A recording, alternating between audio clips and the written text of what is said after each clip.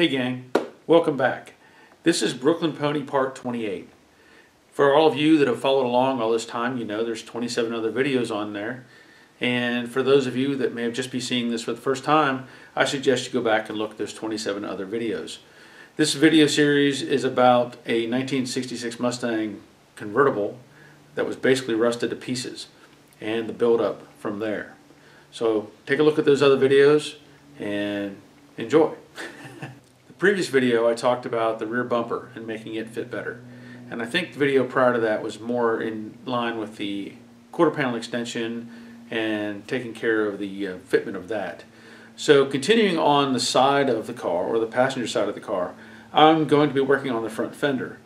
Now in older videos I did show some of the modifications that I made to make the fender fit the car better, and I want to show you some more of that as I go along. And I also want to go over making the door and the fender fit better together. It may require adding some metal to it. I haven't decided yet, but I will look into that and I'll show you that as I go along. The other thing I have to deal with is the front of the car, where the front bracket mounts to the front apron. There's a little bracket, a little L bracket that the fender bolts to. And I may have shown this in a previous video as well. That bracket is not quite right. Now the extensions that I'm using are one-piece extensions. They are a Dynacorn product. So whatever the conflict is there, I don't know, but I'll show you what the problem is and how I'm going to address it. Other than that, there's a few other things I may go over, and we'll get to that as the video progresses. So stay tuned. As you can see, the fender is on the car and everything is bolted up as it pretty well should be. Previously in the other video segment that I did on this, I showed how I had to modify the inner structure so that the fender would sit down and relate to the cowl. For whatever reason, there was extra material there, and so these are just my markings from where I modified it and cut pieces off. Probably could see maybe a little bit there, I don't know. I'll show you more of that when I get it apart. The gap isn't too bad right there, but I can improve on that. It's hard to see with the paint being dark, obviously.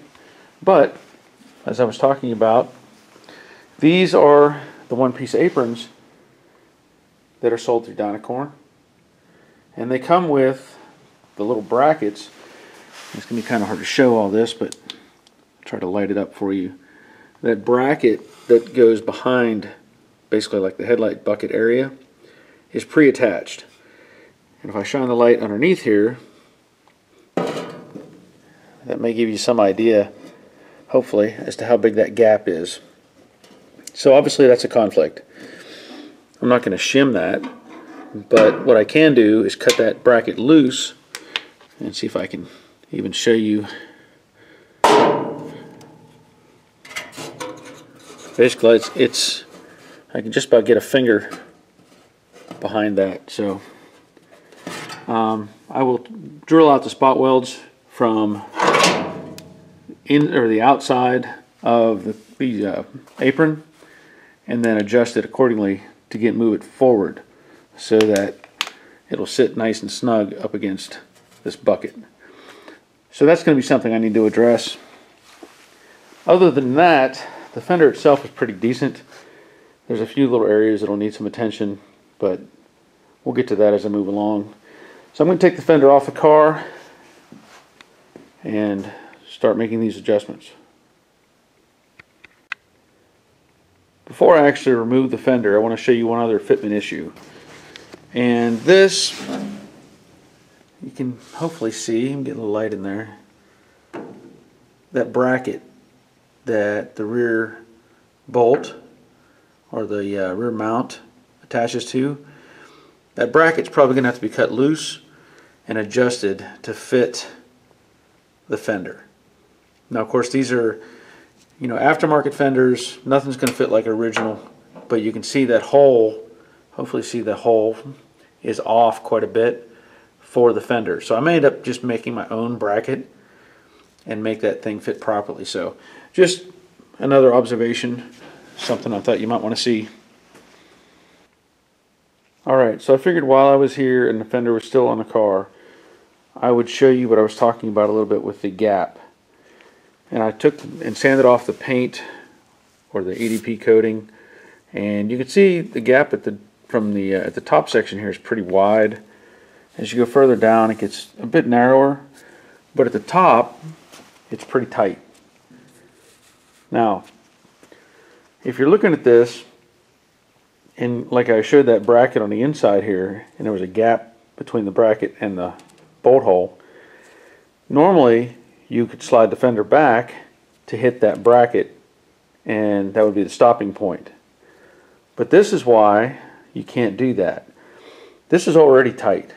There's very little room for adjustment there, and there's really not much you can do to change all that. Now, of course, this is not completely mocked up, the exact location of where everything is going to be, but I'm just showing you this because I think I had to do this on the driver's side. I reshaped the edge of this door because this you could build up with weld. That's one way to fix it. Or you can reduce the material here and re-weld that edge and get that nice transition, that nice shape that's going to match this fender. So one way or another, you need to either modify the fender to fill the gap, or, like I said, you can change this shape, and then I can maybe move the fender back, and that'll keep this more consistent. So I'll just go into the further detail when I get to that point, but just letting you know there will be some modifications needed, and I'll make it happen.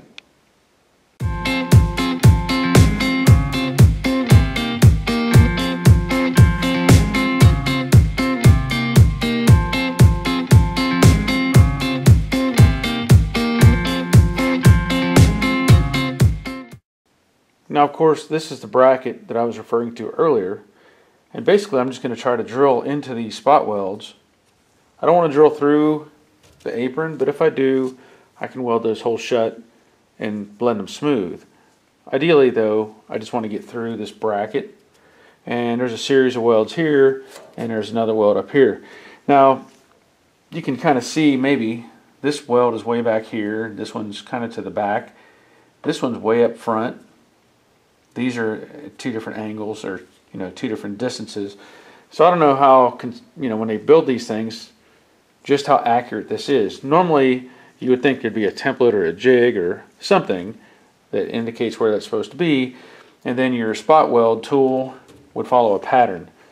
This looks like it was maybe done freehand. I don't know, but that's what I have to address.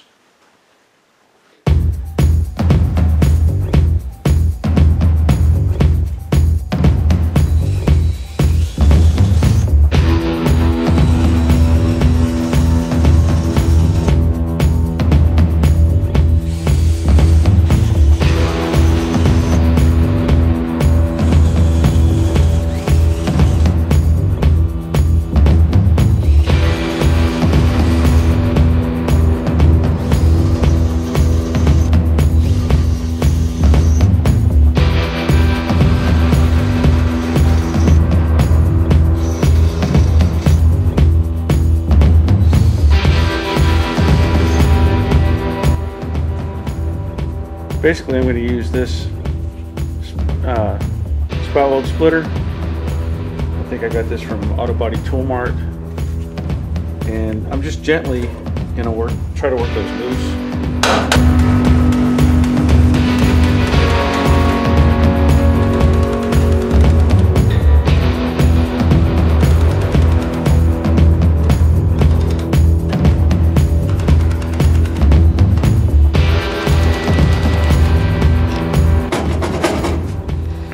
Now, of course, the top I had to drill, if you can see that or not, but I had to drill down through because there's no way I could drill up to get those spot welds loose. So I can fill those holes in later.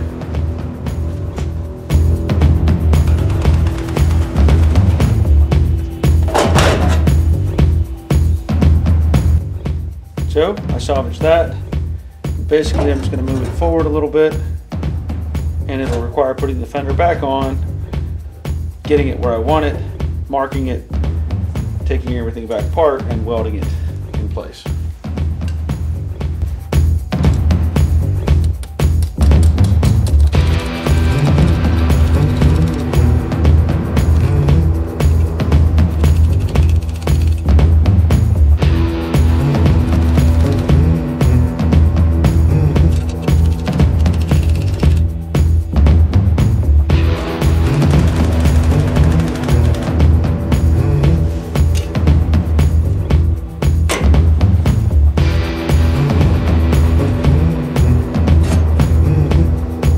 Okay, so I remounted the fender and I laid it on the floor and put this bracket up in place behind it, and basically that's where it's going to be. And you can see the difference, hopefully see the difference where the original hole was and where the new one needs to be. So maybe 5/8 to 3/4 of an inch, something like that. And of course I'll drill 2 new holes up on top here and weld through the top, and then plug weld these other 2 that I drilled to separate this. So I'm going to get this prepped and get it in place.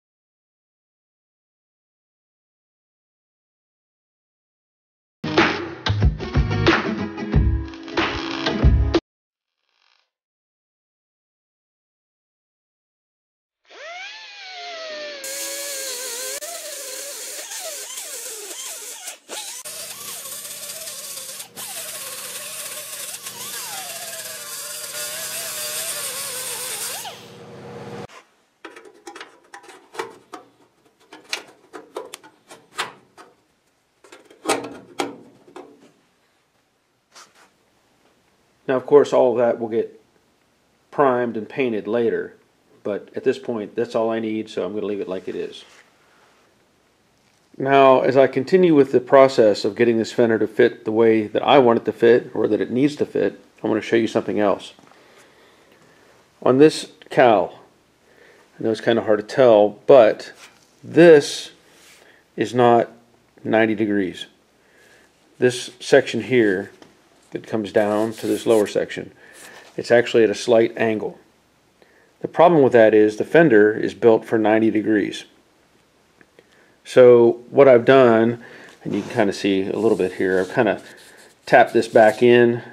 I just put my one body hammer blade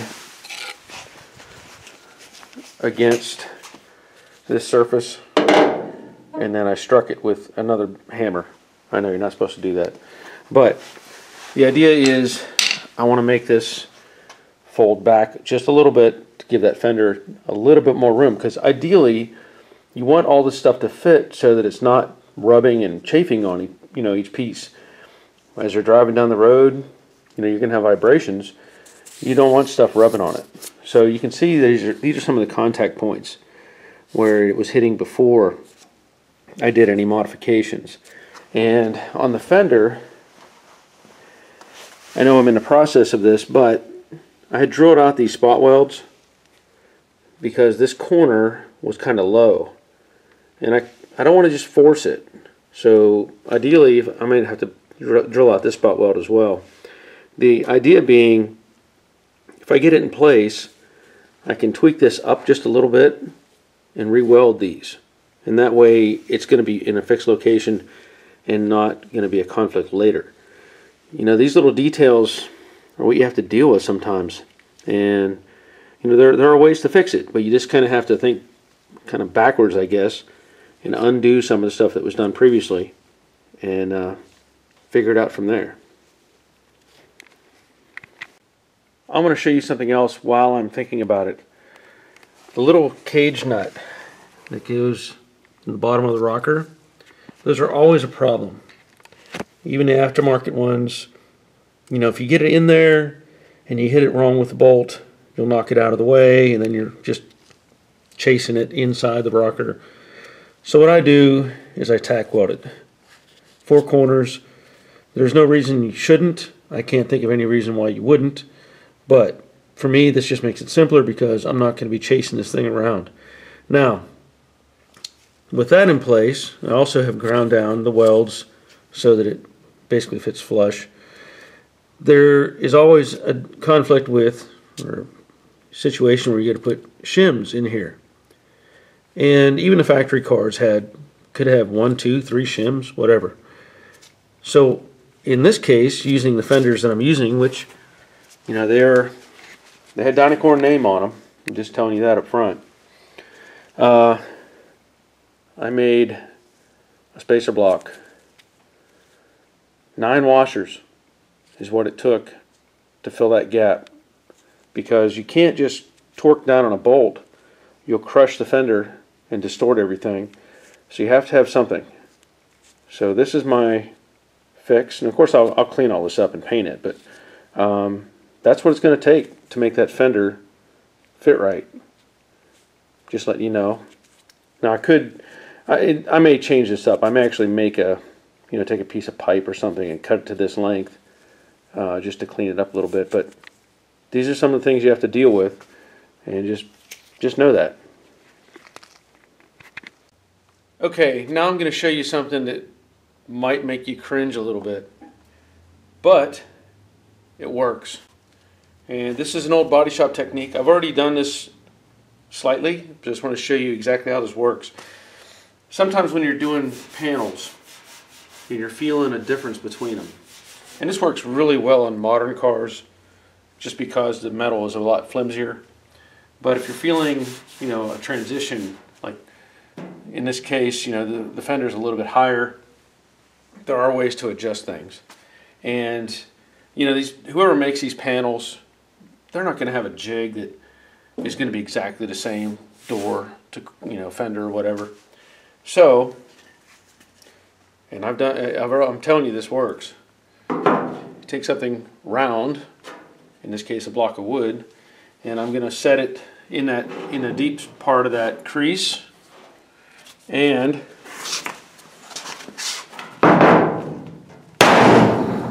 give it just a little shot. And what that does is it just makes things move. You know, because I hate to say, I don't know what I want to say, but sometimes you have to be aggressive to make things happen. And this is what works. I've done this before on other cars. I've done it with a 2x4 flat pan, you know, flat 2x4.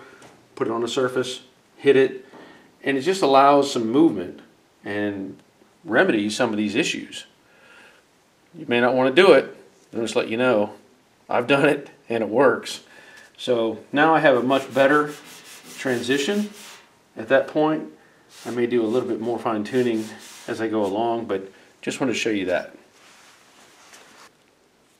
Have I mentioned how much I like these little Braun flashlights? They're great. Let me show you this. If you look down in this gap, you can see the fender is kind of angled back, and that's where it's making contact with the cowl. So you can see now maybe why I've cut those welds loose, and I'm going to reform that a little bit so that it takes care of that chafing. It's a little bit happening up in here, but now that I've adjusted that cowl, see if I can, I don't know if I can get enough light in there the way I want to show you, but now it's not rubbing against the cowl. So anyway, just letting you know, sometimes you just gotta massage things into place. And of course, this is where I was talking about this transition right here. It's close, but it's a little bit off here where it meets the top part of the cowl. So I want to try to adjust this a little bit and clean up that edge as best I can. Some things you just have to live with. You can't fix every single little thing, but while I'm at this point, I'm going to try to fix the little things so that it's not an issue later. This is the point that I say I'm happy with that. And I say that because now nothing is chafing. Nothing is making contact on that cowl. And the shape, the transition is much better coming across here. Still a little bit here that I can, play with. But I did cut loose the other spot welds. And so that allowed this to move and fit much, much better. So now I'm going to go back and weld those in place and move on from there. I still have to mess with the bracket inside of the fender here. Now before I do all the welding, I want to show you a couple things as well. These are the spot welds that I cut loose, and part of the problem was this bent flange on this inner brace. This piece, you maybe can see it there. There was a high spot right there, and that's where this was interacting poorly. We'll say that this flange, well, you can see what I'm directing you at there. Let's see if I can zoom in a little bit. Looking at the camera backwards, sorry. Okay, when this was folded over on whatever tooling that it had, this piece ended up being a little bit longer than this leg. And so it was hitting right here, and that was creating some of the problem. Also, when I put this on the car and I had it in, we'll say, a relaxed state to where I could have it fit correctly, if you look, this is way off. The spot welds that were here was forcing things or restraining it the wrong way. So when I had it in a relaxed state, these two flanges were lined up. And if you do that, you can see that the spot welds at this point, hopefully you can see, I don't know, that they're not lined up where they were because it's not constrained anymore. And part of that had to do with when this section here, when I said before it was hitting the cowl, when I cut that loose, I was able to bend it forward or in a little bit, and that changed some of the dimensions, let's say, of the fender. But I believe if I line up this bottom edge with the edge of this inner bracket, and I'm just going to tack weld it for now, maybe right on that corner, and if everything lines up, I'll come back and I'll spot weld or fill in these welds as it was and make it solid again. So just want to show you that again. These aftermarket parts, they're never going to fit like original. So it's not like a TV show where you see them throw a fender on and next thing you know it's painted. There's a lot of work that goes into this. Alright, with everything welded solid the way it should be, I have a really nice transition to the cowl. Still going to need a little bit of attention here, but that'll be pretty minor, I think. At this point, what I want to do is address some of this gap. Now, it's pretty decent at the bottom, and it comes up, and somewhere right about in here, it starts to get a little wide, and then of course, as you come up further, it gets even wider. So I think, I'm not sure yet, I may weld to the front of the door, but one or the other I'm going to weld and build this up and then reshape it. I think I see a little nick or kind of a deformity up here in the door, sorry. So I may work this edge down first and see what it looks like. Just to show you, that's one quick pass doing just little overlapping welds on the edge of that door, and you can already see it's making a difference. So I'll do another pass at the top here, and I may not mess anymore with the bottom section, maybe a little bit more here below the curve, but otherwise that's what I'm doing. And that was a couple more passes. So as you can see, the gap is a lot nicer. Now of course I've still got to blend it, but I have something to work with now.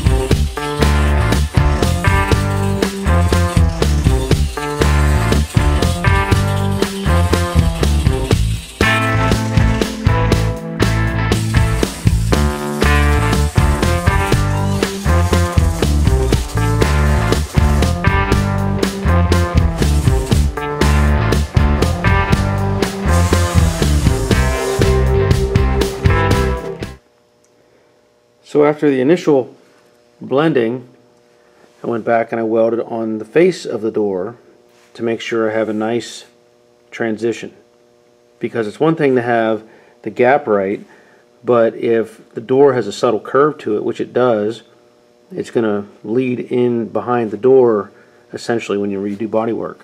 So now I can blend this, and it's going to make me have a smooth transition all the way across. I didn't want to waste video showing me grinding. I'm sure y'all can figure that out. But now you can see how much different it is when you get a nice clean gap. So I've still got a little bit to do up here at the top. That'll take just a little more effort. And there's a couple little spots that I may have to add a little bit of weld to, like on this corner. But for the most part, that's what it's going to take, and like I say, I'm happy with that.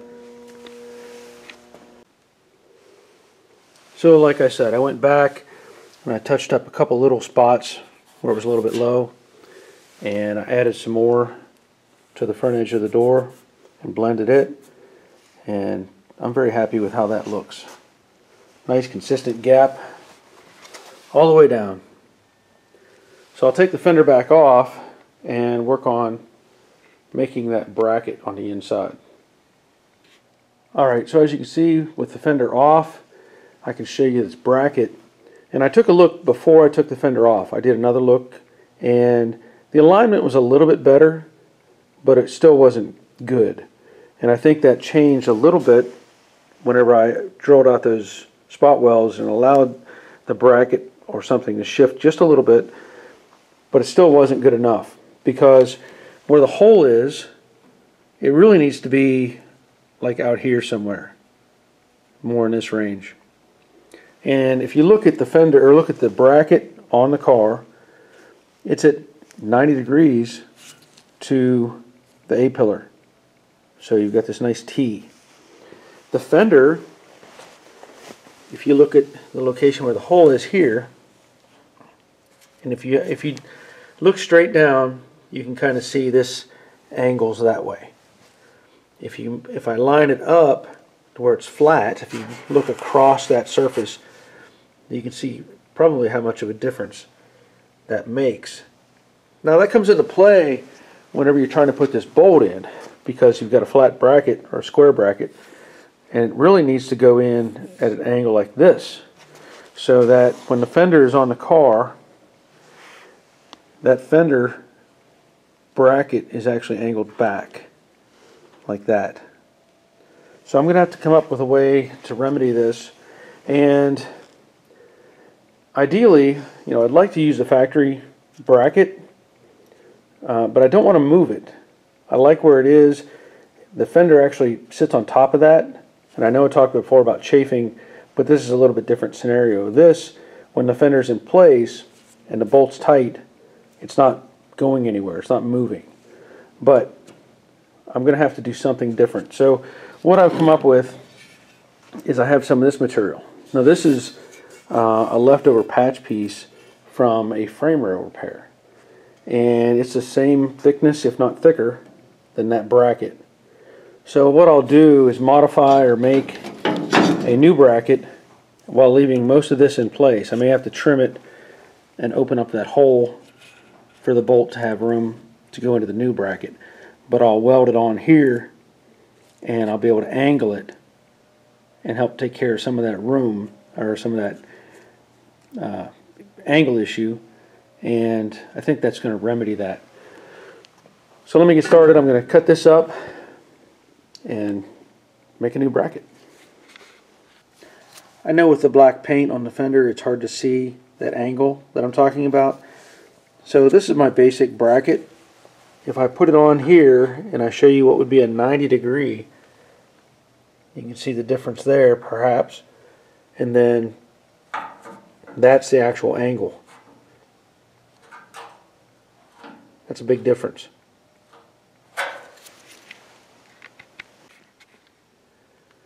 I put the fender back on the car, as you can see, but I wanted to show you, if I can,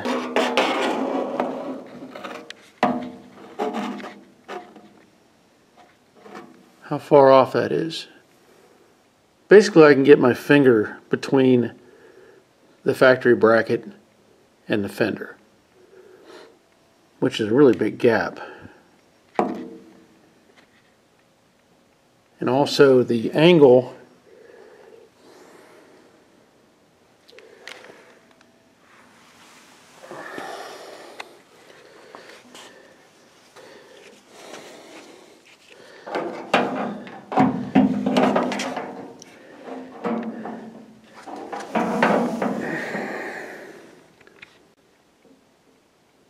I thought I would show you a little bit more of this. So I put the fender back on, and I'm going to try to show you how big that gap is. I have a light in there, and basically I can get my finger between the fender and the bracket. And I also want to point out that the angle for the hole, even though it's improved as far as how it looks in the bracket,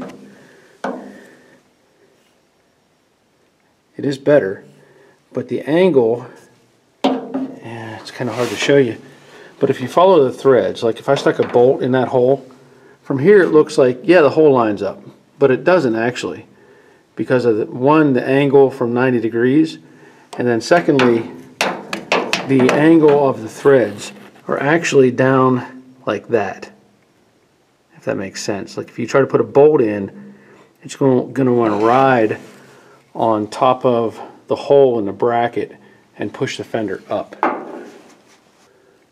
I hope that makes sense. It's kind of hard to convey an idea sometimes, but I want people to understand what's going on with some of this stuff, and you know what you have to do to fix it. Alright, so you can see I've tacked on the new bracket, and it is lower than the original, and there's enough space now where I can lower the hole that will eventually be for the fender. Of course I will trim this down, but I'm just mocking things up so that I can have a look at it and make sure everything is going to line up properly. So that's the end result. As you can see, I cut away the other bracket and of course adjusted the angle. I think it's going to work out just fine. So there's what it looks like with a bolt in place and holding it nice. So that's a good thing. So that's it for this episode. I thank you for watching. I hope you learned something, or at least found some information that may be valuable for your project. As I said before, it's not a matter of just putting something on. I've talked about other panels where you've had to manipulate or massage to make them fit the car, and it's not uncommon, but there are ways to fix it, or at least adjust it to where it suits your needs. Now, not all cars are going to be built to this extent. Some are just going to be daily drivers. Some are just going to be fun cars that people put together. So you may not go this far with the process. But for me, I want this car to be straight. I want it to look right. And this is what I do. And all of this is going to help later on when it's in primer and paint. Because once you find problems at that point, it's too late.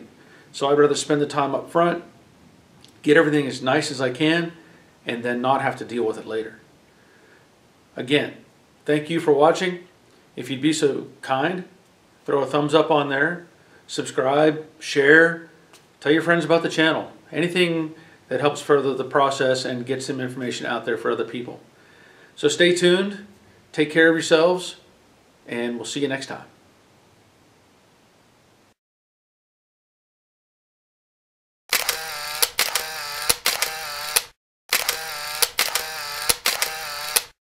And do a verification that it's blah blah blah blah blah.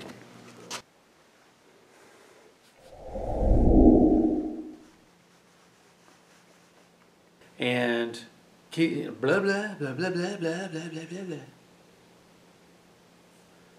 I'm glad you came along and watched. I hope you found something useful in this process. And I wanted to point out that, oh my gosh, I can't get this right. Hopefully, I'll be able to put something. Now, a lot of the stuff that I'm doing is